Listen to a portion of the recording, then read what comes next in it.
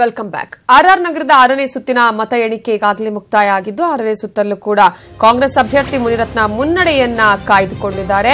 ಕಾಂಗ್ರೆಸ್ ಅಭ್ಯರ್ಥಿ ಮುನಿರತ್ನಗೆ 52,285 ಮತಗಳು ಲಭಿಸಿವೆ. ಹಾಗೆಯೇ ಬಿಜೆಪಿಯ ಅಭ್ಯರ್ಥಿ ತುಳಸಿ ಮುನಿರಾಜು ಗೌಡಗೆ 20,858 ಮತಗಳು ಲಭಿಸಿದೆ.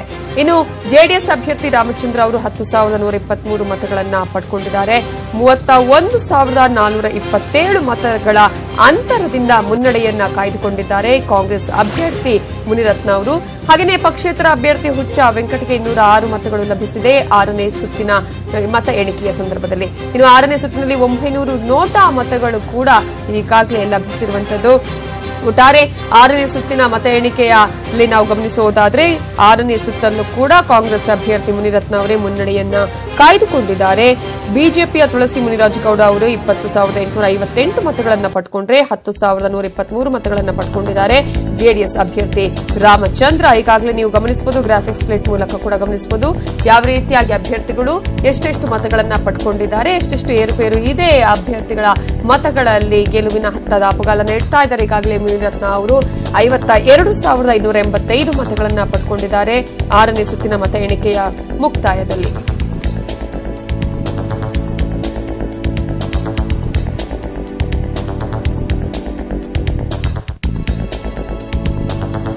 ಆರನೇ ಸುತ್ತಿನ ಮತ ಎಣಿಕೆಯ ಮುಕ್ತಾಯದಲ್ಲಿ ನಾವು ಗಮನಿಸಬಹುದು ಎಷ್ಟೆಷ್ಟು ಮತಗಳು ಯಾರ್ಯಾರು ಅಭ್ಯರ್ಥಿಗಳು ಪಡ್ಕೊಂಡಿದ್ದಾರೆ ಅನ್ನುವಂತಹ ಒಂದು ಲೆಕ್ಕಾಚಾರವನ್ನು ನೀವು ಗಮನಿಸಬಹುದು.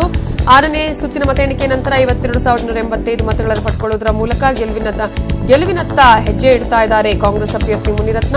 20,858 ಮತಗಳನ್ನು ಪಡ್ಕೊಂಡಿದ್ದಾರೆ ಬಿಜೆಪಿ ಅಭ್ಯರ್ಥಿ ತುಳಸಿ ಮುನಿರಾಜು ಗೌಡ ಅವರು.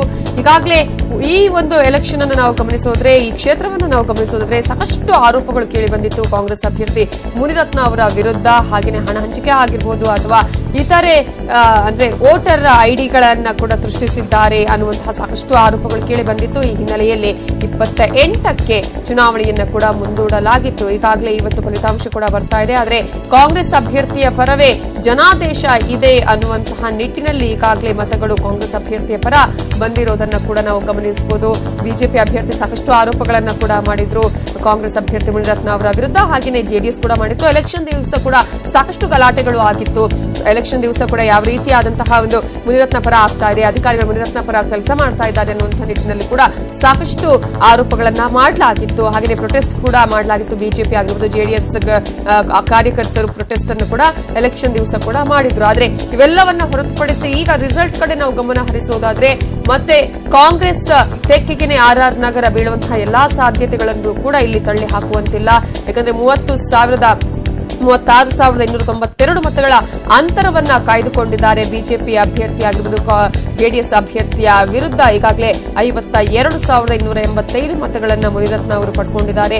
ಅಂತರವನ್ನ ಕೂಡ ನಾವು ಗಮನಿಸೋದಾದ್ರೆ 36,892 ಮತಗಳ ಅಂತರದ ಮುನ್ನಡೆಯನ್ನ ಕಾಯ್ದುಕೊಂಡಿದ್ದಾರೆ ಕಾಂಗ್ರೆಸ್ ಅಭ್ಯರ್ಥಿ ಮುನಿರತ್ನ ಅವರು. ಹಾಗಾಗಿ ರಾಜರಾಜೇಶ್ವರಿ ನಗರ ಯಾವತ್ತಿದ್ರೂ ಕಾಂಗ್ರೆಸ್ ತೆಕ್ಕೆಯಲ್ಲೇ ಇರುತ್ತಾ ಅನ್ನುವಂತಹ ಪ್ರಶ್ನೆಗೆ ಈಗ ಉತ್ತರ ಸಿಗ್ತಾ ಇದೆ. ಕಾಂಗ್ರೆಸ್ ಅಭ್ಯರ್ಥಿ ಮುನಿರತ್ನ ಅವರು ಈಗಾಗಲೇ ಗೆಲುವಿನತ್ತ ದಾಪುಗಾಲು ಇಡ್ತಾ ಇದ್ದಾರೆ.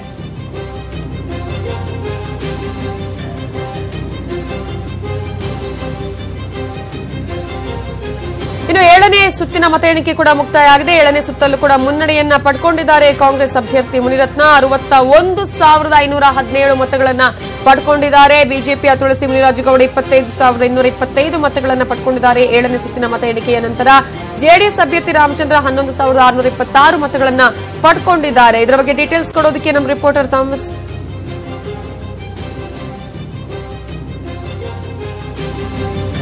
ಇದರ ಬಗ್ಗೆ ಮಾತನಾಡೋದಕ್ಕೆ ನಮ್ಮ ಜೊತೆ ಈಗ ಕಾಂಗ್ರೆಸ್ ಮುಖಂಡರಾಗಿರುವಂತಹ V.S.Ugrappa ಅವರು ಫೋನ್ ಸಂಪರ್ಕದಲ್ಲಿದ್ದಾರೆ.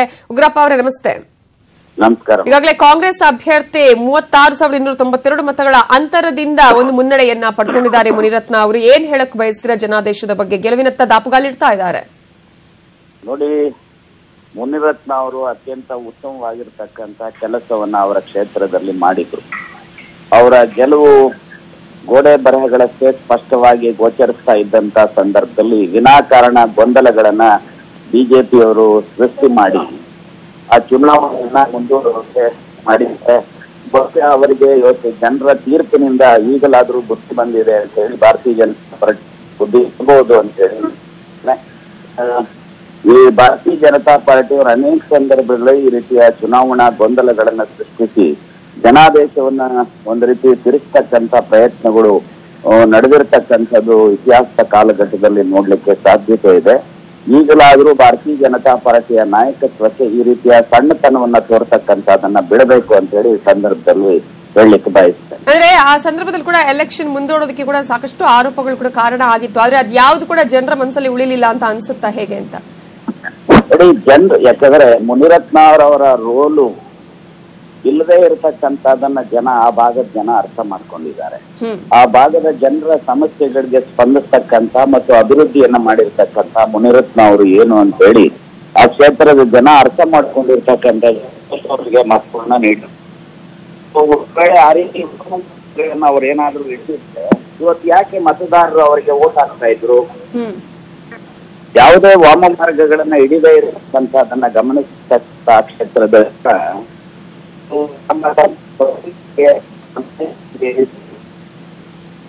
ಮಾಡುವಂತ ಓಕೆ, ಥ್ಯಾಂಕ್ ಯು ಉಗ್ರಪ್ಪ ಅವರೇ News18 ಜೊತೆ ಮಾತನಾಡಿದಕ್ಕಾಗಿ. ಇದು ಕಾಂಗ್ರೆಸ್ ಮುಖಂಡ V.S.Ugrappa ಅವರ ಮಾತು. ಯಾವ ರೀತಿಯಾಗಿ ಜನಾದೇಶ ಬಂದಿದೆ, ಈಗಲಾದರೂ ವಿರೋಧ ಪಕ್ಷದವರು ಅಥವಾ ಬಿಜೆಪಿ ಅವರು ಈ ಒಂದು ವಿಚಾರವನ್ನು ಅರ್ಥ ಮಾಡ್ಕೊಳ್ಬೇಕಾಗತ್ತೆ ಅನ್ನುವಂತಹ ಮಾತನ್ನು ಕೂಡ V.S.Ugrappa ಅವರು ಹೇಳ್ತಾ ಇದ್ರು. ಈಗಾಗಲೇ ನಾವು ಗಮನಿಸ್ತಾ ಇದ್ವಿ, ಸಾಕಷ್ಟು ಆರೋಪಗಳು ಕೂಡ ಮುನಿರತ್ನ ಅವರ ವಿರುದ್ಧ ಕೇಳಿ ಬಂದಿತ್ತು.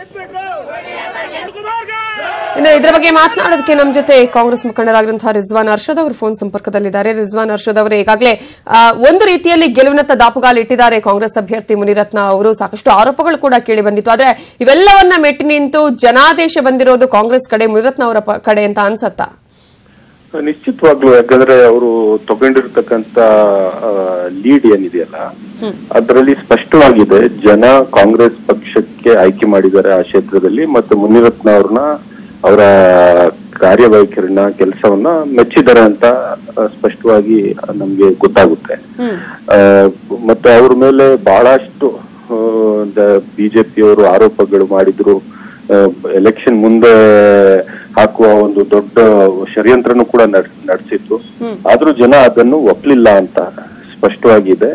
ಅದ್ರ ಜೊತೆಗೆ ಹಿಂದೆ ನಮ್ಮ ಪಕ್ಷದ ಸರ್ಕಾರ ಇದ್ದಾಗ, ಕಾಂಗ್ರೆಸ್ ಪಕ್ಷದ ಸರ್ಕಾರ ಇದ್ದಾಗ ಬೆಂಗಳೂರು ನಗರಕ್ಕೆ ನಾವು ಮಾಡಿರ್ತಕ್ಕಂತ ಕೆಲಸಗಳು, ಅಭಿವೃದ್ಧಿ, ಅದಕ್ಕೋಸ್ಕರ ನಮ್ಗೆ ಹೆಚ್ಚಿನ ಸಂಖ್ಯೆಯಲ್ಲಿ ಸೀಟು ಕೂಡ ಚುನಾವಣೆಯಲ್ಲಿ ಬಂದಿತ್ತು. ಮತ್ತೆ ಈ ಸೀಟು ಕೂಡ ನಮ್ಮ ಪಾಲಿಗೆ ಬಂದಿರತಕ್ಕಂಥದ್ದು. ನಾವು ಬೆಂಗಳೂರು ನಗರದ ಜನರಿಗೆ ಕೃತಜ್ಞತೆಗಳನ್ನು ಸಲ್ಲಿಸಕ್ಕೆ ಇಚ್ಛಪಡ್ತೇನೆ. ಮತ್ತೆ ಇವತ್ತು ಈ ಬೈ ಎಲೆಕ್ಷನ್ ಆಗ್ಲಿ ಮತ್ತೆ ನೆಕ್ಸ್ಟ್ ಜಯನಗರ ಉಪಚುನಾವಣೆ ಆಗ್ಲಿ ಅಲ್ಲೂ ಕೂಡ ನಾವೇ ಗೆಲ್ತೀವಿ ಅಂತ ನಮ್ಗೆ ಸಂಪೂರ್ಣ ನಂಬಿಕೆ ಇದೆ. ಜನ ಎಲ್ಲೋ ಒಂದ್ ಕಡೆ ಕಾಂಗ್ರೆಸ್ ಪಕ್ಷಕ್ಕೆ ಸಂಪೂರ್ಣ ಬಹುಮತ ಕೊಡ್ಬೇಕಿತ್ತು, ಒಳ್ಳೆ ಕೆಲಸ ಮಾಡ್ತಾ ಇದ್ರು ಅಂತ.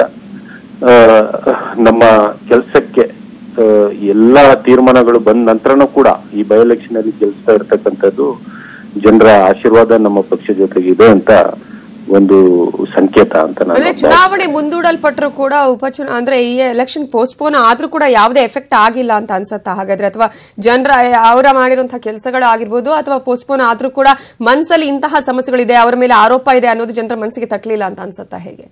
ಈಗ ಈ ಪೋಸ್ಟ್ಪೋನ್ ಮಾಡಿರ್ತಕ್ಕಂಥದ್ದು, ಆರೋಪ ಮಾಡಿರ್ತಕ್ಕಂಥದ್ದು ಬಿಜೆಪಿ ಅವರು. ಜನ ಅವರು ಸೋಲಿನ ಭೀತಿಯಲ್ಲಿ ಇದೆಲ್ಲ ಮಾಡಿರ್ತಕ್ಕಂಥ ಷಡ್ಯಂತ್ರಗಳು ಇದು. ಜನ ಅದನ್ನು ಅರ್ಥ ಮಾಡ್ಕೊಂಡಿದ್ದಾರೆ. ಮತ್ತೆ ಗೆಲ್ಲುವ ನಂಬಿಕೆ ಇದ್ದಿದ್ರೆ ಬಿಜೆಪಿ ಅವ್ರಿಗೆ ಚುನಾವಣೆ ಎದುರಿಸಿದ್ರಲ್ಲಿ ಹಿಂದೆ ಆಗ್ತಿರ್ಲಿಲ್ಲ.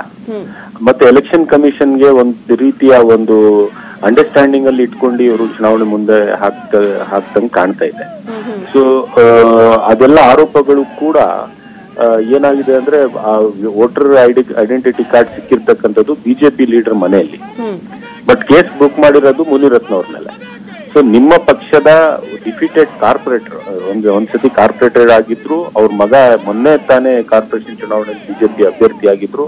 ಅವ್ರ ಮನೆಯಲ್ಲಿ ವೋಟರ್ ಐಡೆಂಟಿಟಿ ಕಾರ್ಡ್ ಇಟ್ಕೊಂಡು ನೀವು ಮುನಿರತ್ನ ಅವ್ರ ಮೇಲೆ ಆಪಾದನೆ ಮಾಡಿ ಅವ್ರ ಮೇಲೆ ಕೇಸ್ ಬುಕ್ ಮಾಡಿರ್ತಕ್ಕಂಥದ್ದು ಎಲ್ಲೋ ಒಂದ್ ಕಡೆ ಜನರಿಗೆ ಅರ್ಥ ಆಗಿದೆ ಇದು ಬಿಜೆಪಿಯ ಷಡ್ಯಂತ್ರ ಅಂತ ನನ್ಗೆ ಅನ್ಸುತ್ತೆ. ಥ್ಯಾಂಕ್ ಯು ರಿಜ್ವಾನ್ ಅರ್ಷದ್ ಅವರೇ News18 ಜೊತೆ ಮಾತನಾಡಿದಕ್ಕಾಗಿ.